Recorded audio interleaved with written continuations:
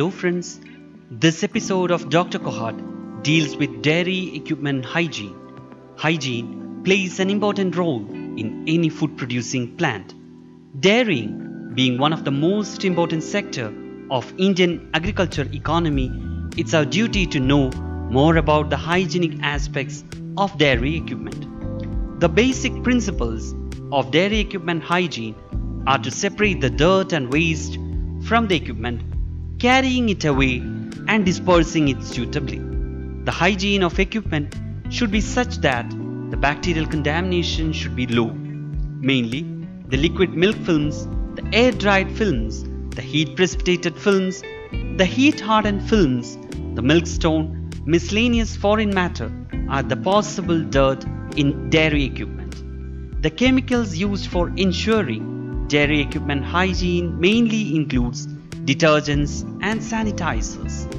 Detergents are the substances capable of assisting cleaning. The detergents should have germicidal action, wetting and penetrating power, emulsifying power, saponifying power, deflocculating capability, sequestering and chelating power, quick solubility, non-corrosiveness to metal surfaces, and should be economical. The detergents may be of different types.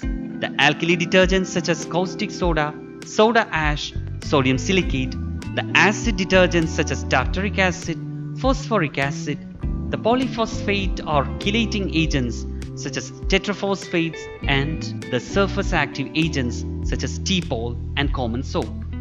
The sanitizers are substances capable of destroying pathogenic and non-pathogenic microbes.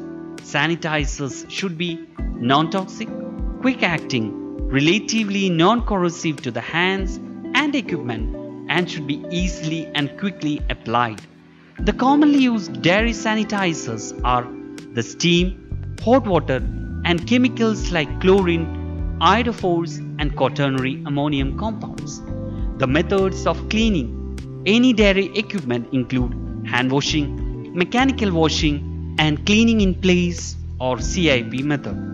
The CIP refers to that system of cleaning and sanitization which does not require the daily dismantling of dairy equipment. In order to ensure sterility of the dairy equipments, tests such as surface sampling method like swab contact method, surface rinse method, adhesive tape method, vacuum method, and agar contact method such as Rodak method and agar slice method are used. We'll meet in the next episode with another topic. Thank you.